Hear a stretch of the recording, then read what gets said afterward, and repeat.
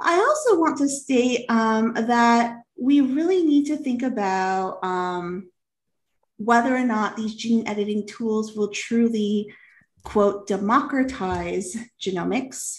The term democratization of technologies is something that I take issue with because any system that benefits most will still disenfranchise my minoritized group. The system of benefits most is one that's going to continue to the further erasure of small populations like Indigenous peoples. So we should not be advocating for, so we should be advocating for equity as opposed to democratization. And these two terms are not synonymous. We also have to understand that biomarkers from disenfranchised Indigenous peoples in the global South have, been made openly available and publicly available.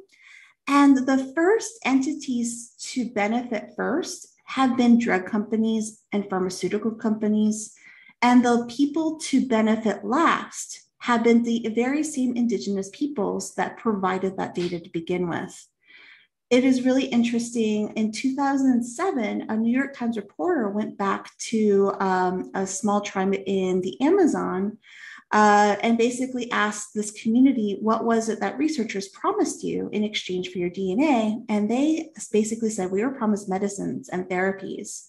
And they were shocked to learn that access to their genomic information was being sold for $75 to $85 a vial by researchers. And this is directly analogous, or there's some parallels with the story of Henrietta Lacks, whose HeLa cells and cervical cancer cells have been used without her or her family's expressed knowledge and consent, and has been used to advance oncological and a number of biomedical innovations. But only recently has Johns Hopkins University and Medical Center come to even try to incorporate her descendants into that conversation.